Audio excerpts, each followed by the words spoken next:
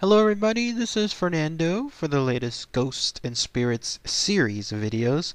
So once again, let's go ahead and we'll start a whole new series here based on your suggestions. I decided to start it a little bit earlier than usual because some of the suggestions that were coming in, the information related to them is pretty good. So really looking forward to doing the rest of the videos this go around. I do already have also the video set for my trip to the downtown Driscoll Hotel, so be on the lookout for that soon too.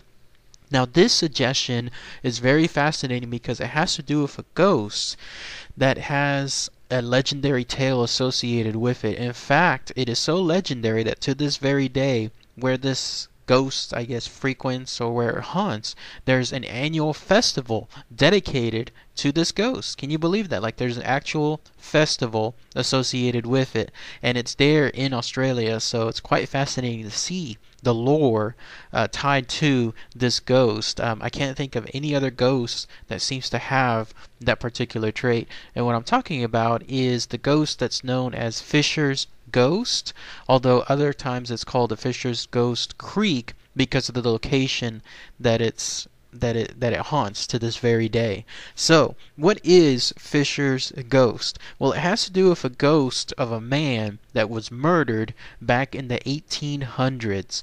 For starters, though, let's talk about where it's located.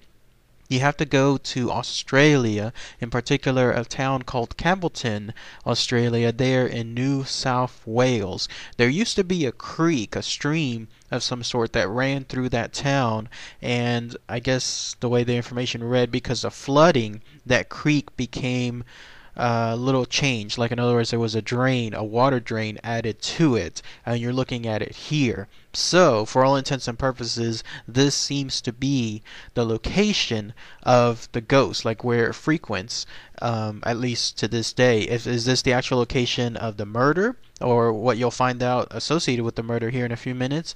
I don't know, but this, I guess, we'll utilize it as the location of the ghost. So, if you're ever there in Australia, in particular Campbelltown, and there in New South Wales, and you happen to be around that creek, it's called the Bunbury Creek, then that is where this ghost is located. So here's the story that's tied to it. You have to go back again to the 1800s.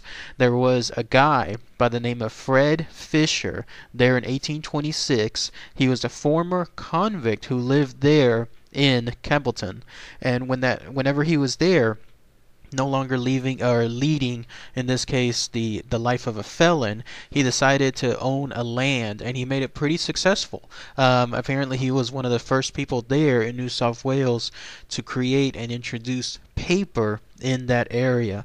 Well, lo and behold, through just sheer happen chance, he had a neighbor, another ex-convict, so another former convict by the guy name of George Worrell. And them two, I guess, either competed against another or had some kind of, I guess, rivalry of some sort.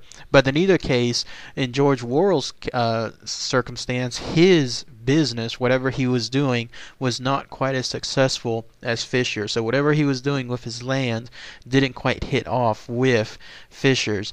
Now, somewhere along the way, though, Fisher got into a little bit of debt, so it seems like his success was kind of short-lived.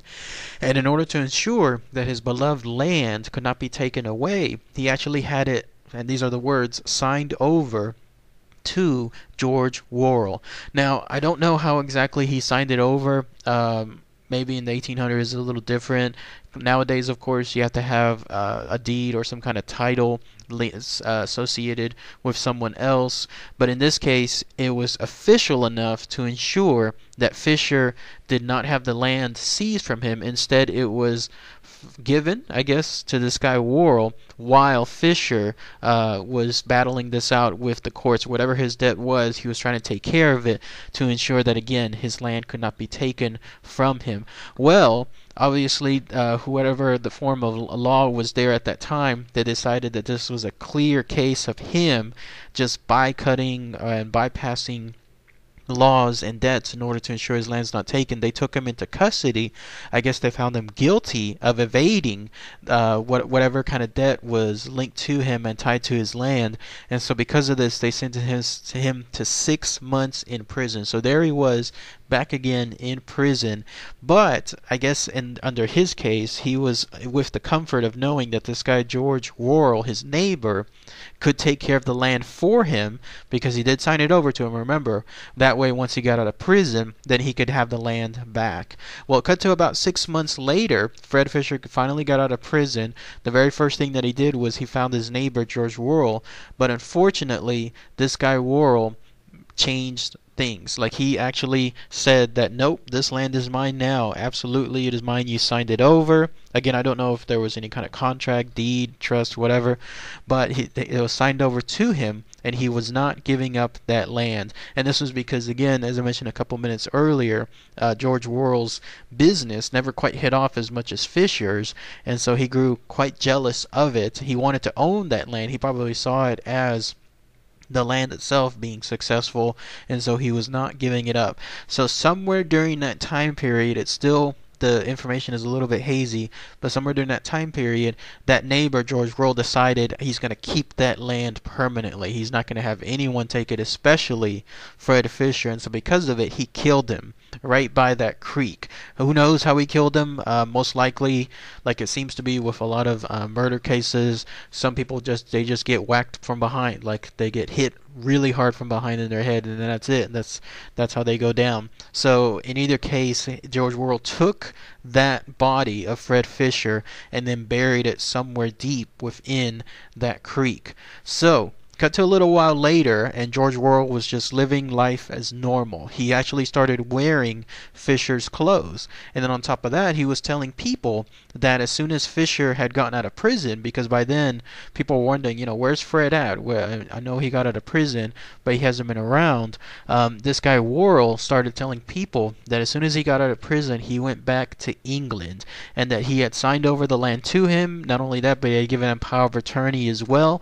And then on top of that, he had given him, these are the words, an indefinite lease to his land. And then even on top of that, this guy Worrell started to sell some of Fisher's possessions. That seemed to be, though, the crux of it, because once he started to sell Fisher's actual things, including apparently like a prized horse of some sort, then people knew something was up. I mean, this guy Fred Fisher would not have given up some of those prized possessions just out of the blue, even with all the stuff that this guy Worrell was stating. So whenever people started to get even more suspicious, and obviously Fisher was not showing up for some time, he finally said that no, Fred Fisher, he took a ship called the Lost Saint Vincent, and that's why he left. That's the proof that you had there. He even forged a letter telling him that he was all right in England, that he was vacationing or doing whatever far away in England, and that he would most unlikely ever return to Australia. Obviously, people were getting very, very suspicious by that point. Well, 4 months after Fisher's murder, there was a guy by the name of John Farley. He apparently lived near that area. He was coming across a bridge, and whenever he came across the bridge after a visit, I guess, to a pub, then lo and behold, he saw a ghostly image of some sort. It was a man. It was a ghost of a man. And according to this guy, John Farley, he saw the ghost look like Fred Fisher, like it was his ghost, in other words. And the way he stated it, the ghost did nothing at all. It simply looked at him and then pointed straight to the creek where he was killed. I'm not telling him, of course, that that's where he was killed there, but one could surmise that based on an ominous point, that yes, that's what he was indicating. So this guy John Farley, he ran back to the pub. I think it was in a hotel of some sort. He told everyone what had happened, and then that's when people started to add 2 plus 2. So the police in that area launched an official investigation. And then they got this other guy. This is where it got a little weird, according to the story, named George Luland. They brought him over to the creek that this guy John Farley said that the ghost pointed towards. He actually tasted the water. I don't know how, I guess, he does this, but he tasted the water, and he said that he could, quote unquote, taste the fat of a white fellow. So apparently he could taste the fact that there was a decomposing body, maybe of some sort, and he could taste the fat from it there. So whatever he said, it was convincing enough to allow people to start searching that area. They did it by pushing rods down into the creek, I guess trying to find a solid hit of some sort amongst all that mud. And lo and behold, sure enough, they discovered the buried body of Fred Fisher. So it seems like there was a quick trial, because cut to about a week later after finding that body, they found him guilty, and then they hung this guy George Worrell, and that was that. So you got one guy's jealousy, in this case George Worrell, over Fred Fisher's land and his success. You had Fred Fisher falling under bad circumstances and then giving that land over to Worrell, while he himself was kind of trying to do something, I guess, not so right, just trying to evade his debt. And then on top of that, he goes to jail, comes back, they have that fight, he gets killed, and then lo and behold, this guy John Farley finds the ghost of Fred Fisher, and that's where you have his mystery of where he disappeared to being solved, at least according to all the legends tied to this ghost story. But now there's a new festival that's been happening every single year. It's called Fisher's Ghost Festival. Apparently here, that's where the people of that town celebrate the legend tied to this ghost story, and they celebrate it. You'll see pictures of it here, clearly like they are. It's almost like a Halloween party of some sort, with the way that they're dressed, the way that they have stuff painted on their faces. It seems like they're doing it both as an honor to this guy Fisher, and to ensure that the story continues to go forward even after all these years, which is a good number of years. Again, this happened somewhere around 1826, maybe around the late 20s, maybe early 30s or so, with regards to his ghost appearing. So almost 200 years of existence when it comes to this ghost. But otherwise, yeah, pretty fascinating stuff, don't you guys think? With regards to this story, the idea that this legend and spawned a festival that people celebrate, that's what makes it so fascinating to me. And then also the idea that you can visit that creek, because to this very day this guy's ghost apparently still haunts that location. He appears sporadically. If someone especially tries to search for his ghost around that creek, then that's when he appears either right there, or he sits on a bridge, and then either looks at someone or does anything else. Nothing really bad, it seems like, with regards to his encounters. He just appears, especially if people start searching for him. That's what makes it pretty fascinating too. So if anyone has any more information with regards to this legendary ghost story, that would be really great to hear too. If anyone has been there as well and happens to have had an or known someone that has an experience, that would be really great too. So, all right, everybody, thanks again as always. Take care.